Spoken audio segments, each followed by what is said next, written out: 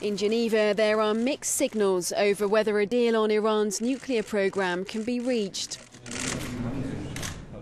Each side has been playing down any chance of a breakthrough, stressing the many differences that still have to be resolved.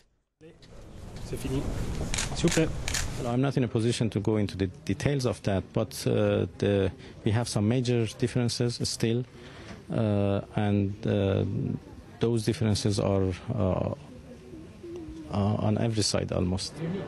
Yes. Today was scheduled to be the last day, but there are suggestions the talks may be extended until Saturday.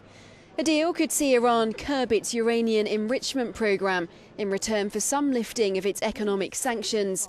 Analysts believe it's in everyone's interests for the sanctions to go. And this is a sore point. There are huge economic interests also in the part of the West, access to the Iranian market, if the sanctions are lifted, has a huge potential. In times of economic crisis, this can play a role.